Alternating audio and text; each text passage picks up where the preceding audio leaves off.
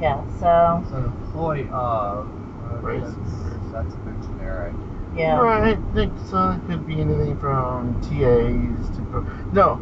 Now the price of the home, I'm assuming, is over 500K. So Well, the price was 500. Well, 550. It was 549,900. So, and it went on. It got on contract within 3 or 4 days of being in the market. So there's no way she took a lower amount. right.